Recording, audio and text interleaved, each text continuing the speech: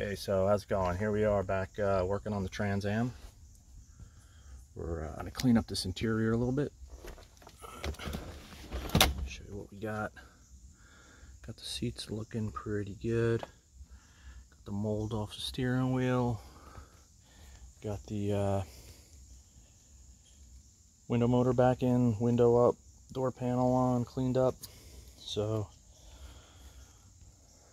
got all that old rotten duct tape off the T-tops there. Yeah, so I'm working on cleaning up the interior. Came across something really strange. I never saw this before. So when this thing was parked, there was like a box of deck screws back here on the back seat, and you know, window was down, so it got wet, and basically these deck screws rotted into the carpet. That's what's left of a screw. And you could see they were just, I just scraped all, I put some CLR on this to try and dissolve some of the rust, but these were just like deck screws that were just like rotted into the carpet. They wouldn't even come out. You can see CLR is kind of dissolving whatever's left. Hoping to get some of these rust stains out, but here's a spring that was laying on the back floor. See, that's just totally rotted away. Same thing back here under the back seat. You can see there's it's a screw, deck screw that was laying there. Same there.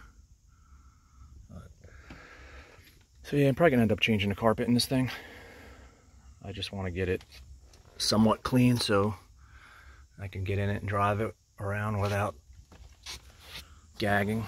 So you can see that side I still got.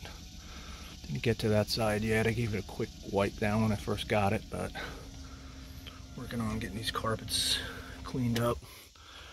So yeah, it's getting there. I took the back seats out and cleaned them up. They're mint. So we'll throw them back in once I get this carpet cleaned up. But yeah, it's running good. Took it out for a drive a while ago. Ran good. Just waiting to get a title in my name, so still working on it. So just figured I'd give you guys a little update. Yeah, paint shot on the hood. Tried buffing it out over here, and it's just so chalky and acid. It's got this acid rain stuff in it that just does not come out. I even tried wet sanding it and buffing it, and kind of came out, but it's just, so I can end up at least repainting the hood. The rest of it I could probably buff out, but I'm not sure about this front bumper. It's pretty it's got that acid rain or whatever. Tried the clay bar, said tried buffing, tried wet sanding and buffing. I think it's be quicker and an easier job just to reshoot the hood. So that's where I'm at. Thanks for watching, and catch you later.